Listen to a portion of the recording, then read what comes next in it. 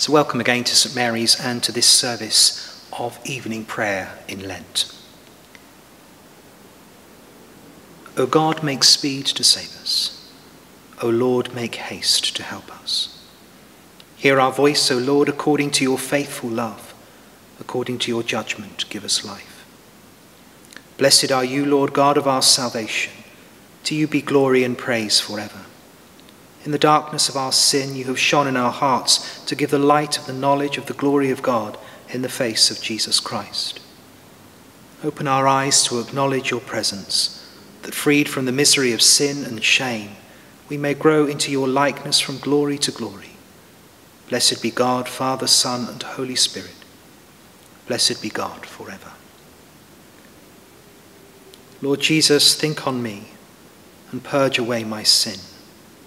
From earth-born passions set me free and make me pure within.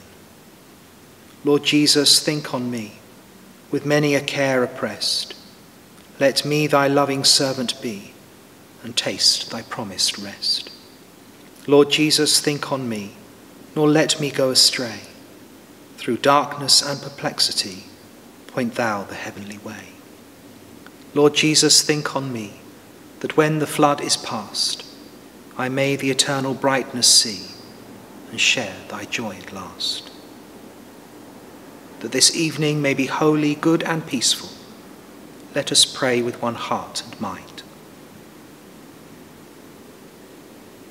As our evening prayer rises before you, O God, so may your mercy come down upon us to cleanse our hearts and set us free to sing your praise, now and forever.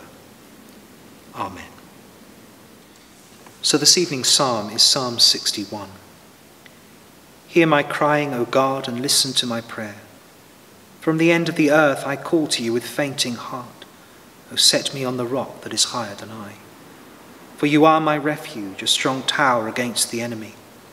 Let me dwell in your tent forever and take refuge under the cover of your wings. For you, O God, will hear my vows and will grant the request of those who fear your name. You will add length of days to the life of the king, and his years may endure throughout all generations. May he sit enthroned before God forever. May steadfast love and truth watch over him. So will I always sing praise to your name, and day by day fulfill my vows. Glory to the Father, and to the Son, and to the Holy Spirit, as it was in the beginning, is now, and shall be forever. Amen. The first of this evening's readings is taken from Jeremiah chapter 11, beginning at verse 18. It was the Lord who made it known to me, and I knew that you showed me their evil deeds. But I was like a gentle lamb that was led to the slaughter. I did not know it was against me that they devised these schemes, saying, let us destroy the tree with its fruit. Let us cut him off from the land of the living, so that his name will no longer be remembered. But you, O Lord of hosts, who judge righteously, who try the heart and the mind, let me see your retribution upon them, for to you I have committed my cause. Therefore thus says the Lord concerning the people of Anathoth, who seek your life and say, you shall not prophesy in the name of the Lord, or you will die by our hand. Therefore thus says the Lord of hosts, I am going to punish them. The young men shall die by the sword, their sons and their daughters shall die by famine, and not even a remnant shall be left for them. For I will bring disaster upon the people of Anathoth, the year of their punishment. You will be in the right, O Lord, when I lay charges against you. But let me put my case to you. Why does the way of the guilty prosper? Why do all who are treacherous thrive? You plant them and they take root. They grow and bring forth fruit. You are near in their mouths, yet far from their hearts. But you, O Lord, you know me. You see me and you test my heart. Pull them out like sheep for the slaughter, and set them apart for the day of slaughter.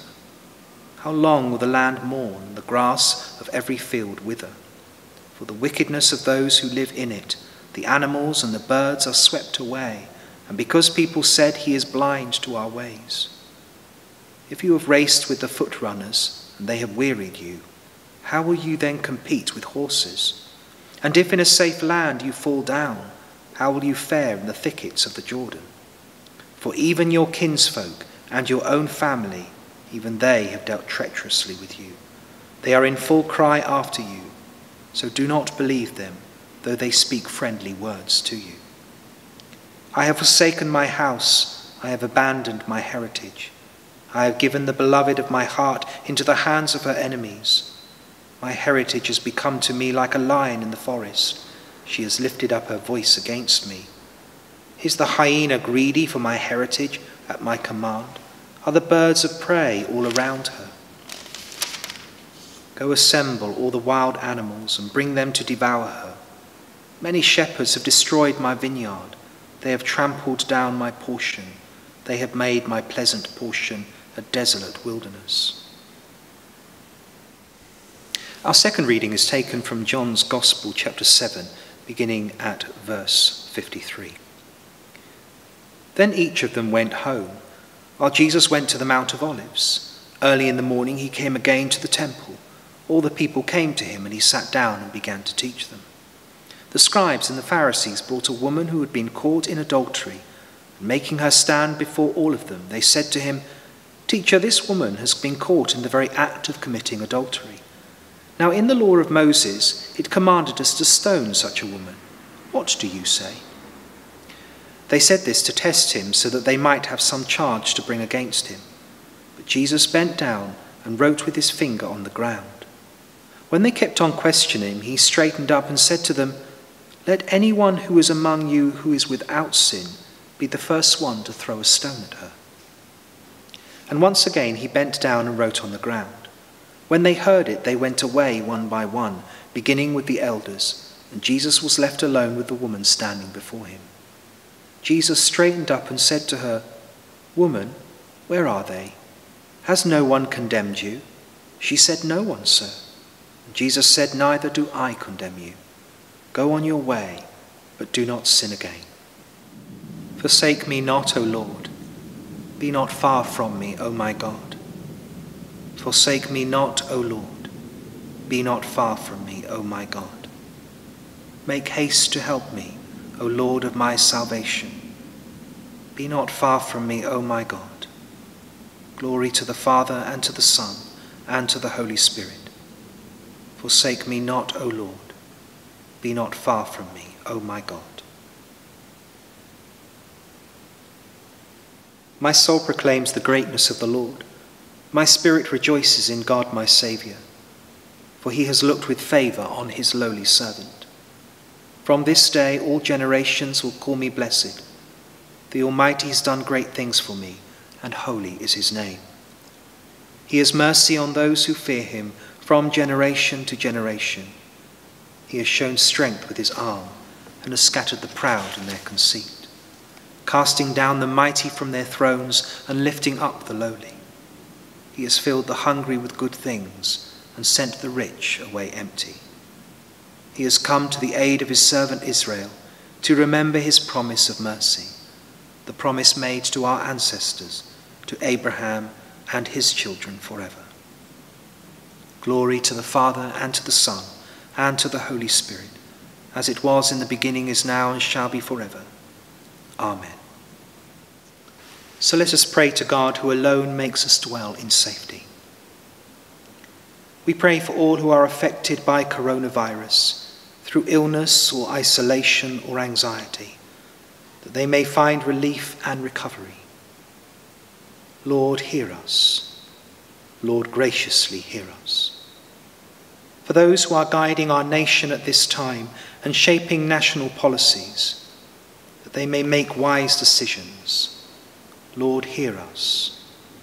Lord, graciously hear us. For doctors, nurses, and medical researchers, that through their skill and insights, many will be restored to health. Lord, hear us. Lord, graciously hear us. For the vulnerable and the fearful, for the gravely ill and the dying, that they may know your comfort and peace. Lord, hear us. Lord, graciously hear us. We commend ourselves and for all whom we pray to the mercy and protection of God. Merciful Father, accept these prayers for the sake of your Son, our Saviour Jesus Christ. Amen. Almighty and everlasting God, you hate nothing that you have made, and you forgive the sins of all those who are penitent. Create and make in us new and contrite hearts, that we, worthily lamenting our sins and acknowledging our wretchedness, may receive from you, the God of all mercy, perfect remission and forgiveness, through Jesus Christ our Lord. Amen. So, trusting in the compassion of God, let us pray with confidence as our Saviour has taught us. Our Father, who art in heaven, hallowed be thy name. Thy kingdom come, thy will be done on earth as it is in heaven. Give us this day our daily bread, and forgive us our trespasses as we forgive those who trespass against us. And lead us not into temptation, but deliver us from evil. For thine is the kingdom, the power and the glory, for ever and ever. Amen. May God our Redeemer show us compassion and love. Let us bless the Lord. Thanks be to God.